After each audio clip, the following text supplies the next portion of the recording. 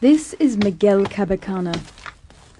He's been harvesting cork like this for 21 years, and before him, his father managed the horses on this Portuguese estate. Not a tree is cut down in this process, one of the most environmentally friendly in the world. It's a precise and highly skilled job. Even the axes are specially designed. And it's not just men like Miguel and Jose Arias who earn a living from cork. After being taken from the tree, it's stored, dried and then shipped to big factories like this one. Every year, more than 17 billion cork stoppers are made to supply the international wine market. Here at Subcentro, 1 million are produced each 8-hour shift. 220 people work here. It's a big employer in this town and throughout Portugal. 50% of northern Portugal's economy is based on cork. Cork Stoppers represents more in value than the port wine exported by Portugal. And the port wine is the Portuguese ambassador.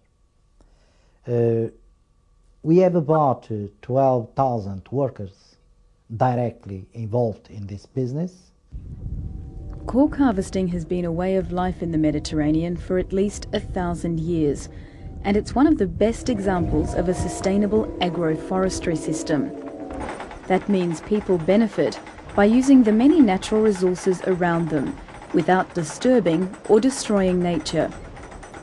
But the cork forests and this way of life are under great threat because people are deserting the countryside. When people leave, the cork oak system falls to pieces. Soil erosion is one problem. As well, with no cattle grazing, grass grows higher, increasing fuel for fires. Also major fire fuel, eucalyptus and pine plantations. Already, as local communities try to find alternative sources of income and take advantage of environmentally damaging EU subsidies, large tracts of land that used to be Mediterranean forest are now plantations.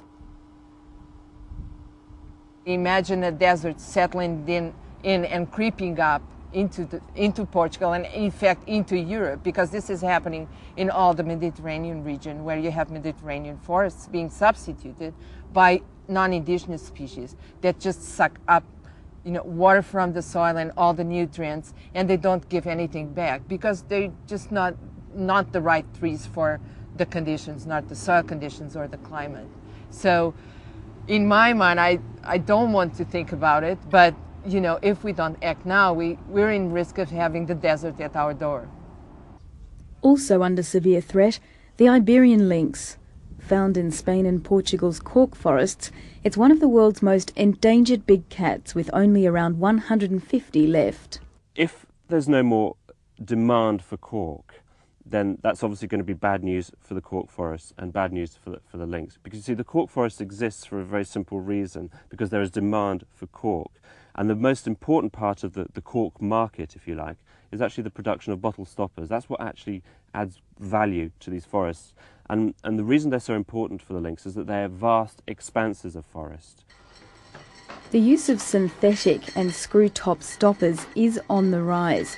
Currently, it's estimated they make up about 8% of around 17 billion corks manufactured every year. If current market trends continue, this figure could rise to more than 30% in coming years.